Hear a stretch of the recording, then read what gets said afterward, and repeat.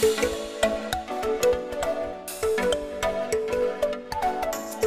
everyone, welcome back to my channel, sharoncullenart.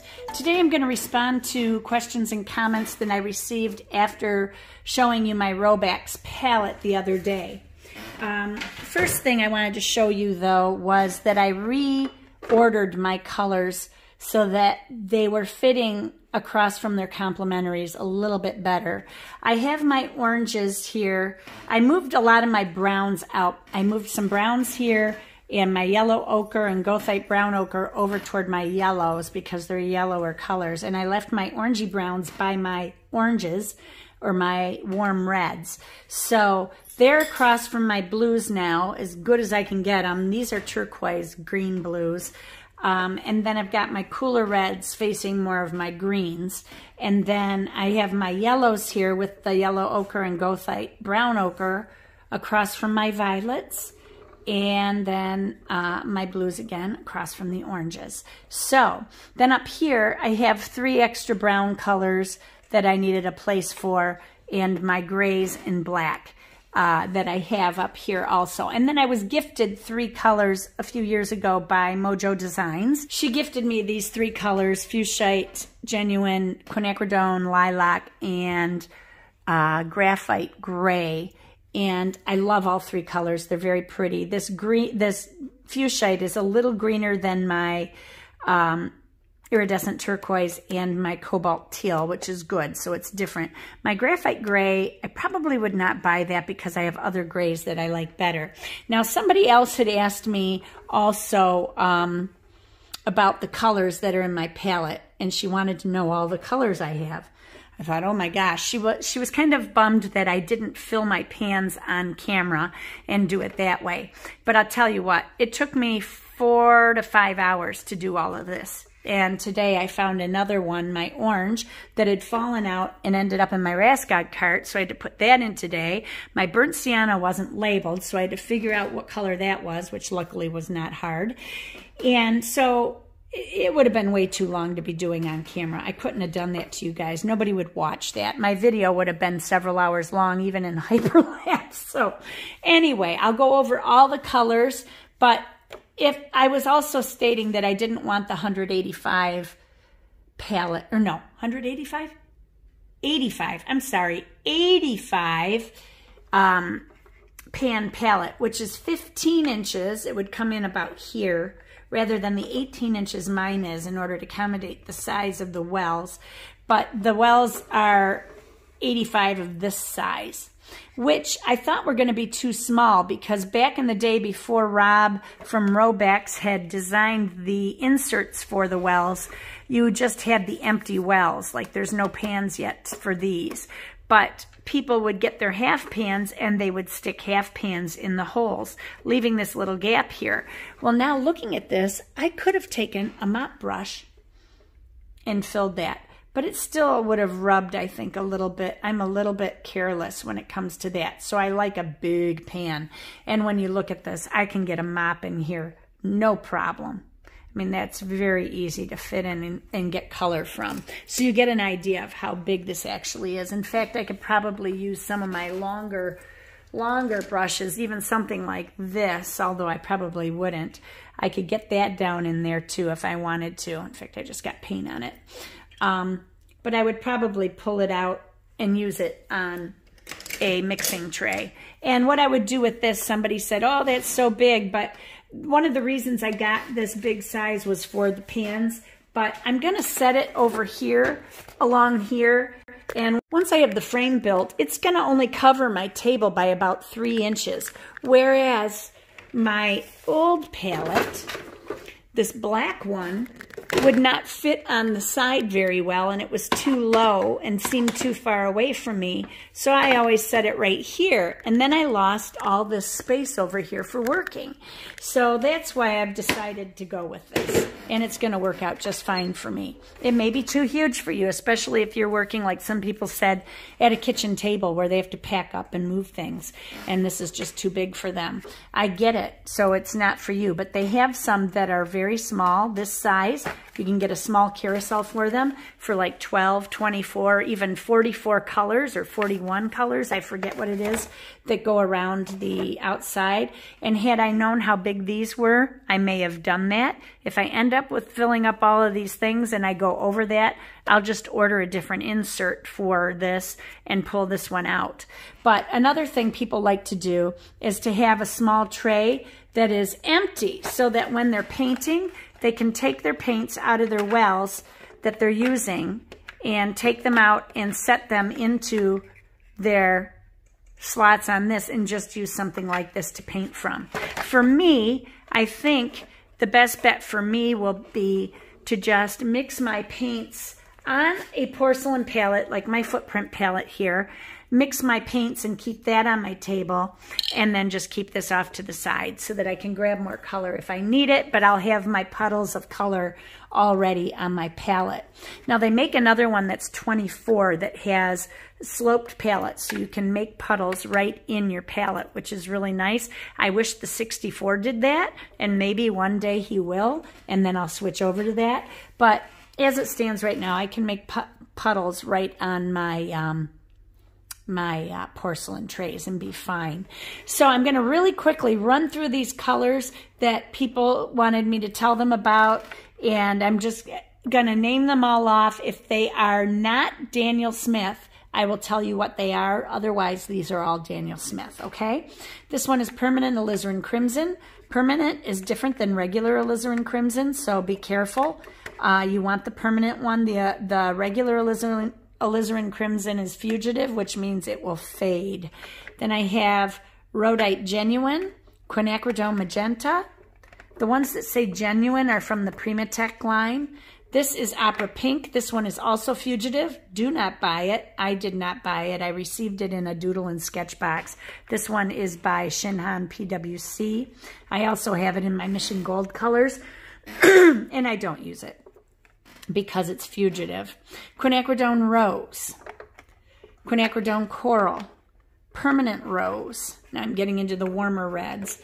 This one is Quinacridone Red.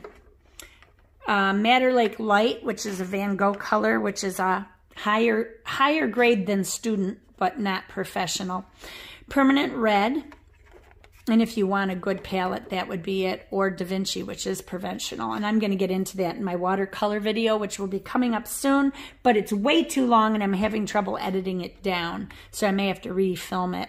Anthracanoid Scarlet, Vermilion Hue, Quinacridone Sienna, Paranone Orange, which I won't buy again. I've had that for like 8-9 years and I don't use it much. That's the end of the tube though, I guess. Red Ochre, Burnt Sienna, Aussie Red Gold, Transparent Red Oxide, Raw Sienna, Shadow Violet, German Greenish Raw Umber, Moon Glow, Raw Umber, Cobalt Violet, Cobalt Blue Violet, Rose of Ultramarine, Ultramarine Violet, Amethyst Genuine, Lavender, and this one is Sugalite Genuine. Then I got Sap Green, Chromium Oxide Green by Rembrandt, another one I did not buy and I probably wouldn't buy.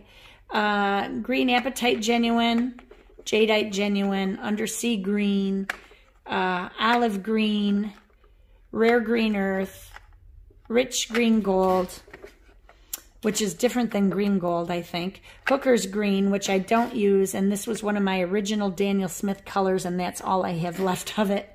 Perylene Green, Prussian Green, Ultramarine Turquoise, Phthalo Green, Kyanite Genuine, Indigo, Cobalt Teal Blue, Indanthrone Blue, Cobalt Blue, which is Rembrandt, Ultramarine Blue, Cerulean Blue, which is also Rembrandt, Prussian Blue, Phthalo Blue. These are very similar. Mayan Blue Genuine, Permanent Yellow Light, Lemon Yellow, Nickel Azo Yellow, Quinacridone Gold, Goethite Brown Ochre, permanent yellow deep, yellow ochre. And then up here, I told you these three colors. I have buff titanium, which is only made by Daniel Smith. It came out about 1.5 years ago, so maybe other companies are starting to make it now. Usually when they come out with a new color, the others will follow suit. Burnt umber, Piamonite genuine, hematite genuine, transparent oxide brown, which is also a Rembrandt color. Then I have here sepia, which is mission gold. I told you that yesterday. Joseph Z's cool gray, Payne's blue gray, neutral tint, and lunar black. So I've covered all those. Now I just wanted to show you on here the differences in the colors. I filmed this once, and I'll just show you these that I've put down. This is my graphite gray and my lunar black. Then I have my Payne's blue gray, my Joseph Z's cool gray, which is more lavender, and then this is neutral tint. Then I was showing here how I put neutral tint on orange and how it changed it, on sap green and how it deepened that. And then this was rose of ultramarine and how it deepened that. Then I was showing that I probably would not buy quinacridone lilac only because I use quinacridone rose and quinacridone magenta, which are very similar. This is the Fugitive Opera Pink. This is quinacridone lilac. No, this is quinacridone rose, which you could use in place of that. Then I got quinacridone lilac here, my quinacridone magenta, and this might be deeper quinacridone rose. And then over here, this is Nicolazo yellow versus quinacridone gold. That could be your cool and warm yellows in a palette if you didn't want to go with the basic colors here. And you could also use this in place of your yellow ochre just by lightening the value. Although it is a little bit yellower, it's more transparent. Then these were the three colors from here. This is my iridescent moonstone, which is very silvery. I use it a lot for silvers. This is not duochrome, Sugaro green, I believe is what it's called. And that's this one. And if you look at it in the light, it changes from a very red to almost green color. See how that changes? It's a very cool color. I don't use it much though. And then this is the iridescent turquoise. And then I was showing the other colors that I have that are very similar. This was, I think this is ultramarine turquoise. Then I had the genuine fuchsite, which was lighter. No, this was cobalt teal blue. This was ultramarine turquoise. This was phthalo green. Then I showed phthalo blue with sap green, giving you something very close to phthalo green. This was kyanite. This is Mayan blue genuine, and then this is kyanite genuine, which is sparkly. But sometimes I'll mix them together to get a color more like Mayan blue deep. And that's basically all I wanted to tell you. Oh, this was my Sugilite genuine, which is kind of sparkly and iridescent. I don't think it'll pick up here though. And then against my amethyst genuine, which also sparkles, but I don't have any sparkle in this one. I think it settles in certain areas. But basically that's all I wanted to tell you about this and show you that I've got it realigned, and I think this is the way I'll keep it. My browns have kind of overlapped here into my violets, but that's okay. Just kind of scooted them over. I can even put my greens over and move my violets over one step, which I think I may do. I think I might do that right now. And then that way they will be, my violets can be moved over. Although having them across from my yellows, that's probably why I did it that way. I'll leave it. I don't care. I know what my complementaries of each color are anyway, so that's fine. But anyway, that's all I wanted to share with you guys. I think that was it. Pat's going to be building me a stand, but in the meantime, I'm going to be using my black palette here on an angle so that it's more supportive for the carousel on this before I lose it over the edge. This will hold it a little bit better. And if I have it up a little bit higher, I don't want it this high, but for right now it'll be fine. And then that way it only overlaps onto my workspace, you know, by maybe 2 inches. And I've got all of this space to work on. This is I think this is 10 by 14, or I don't think it's 9 by 12, but you can see how much space I have now to work, having that there. And I can bring my palette over, this footprint palette, and I can bring that over here, and I still have plenty of space to work in. So that'll be very nice.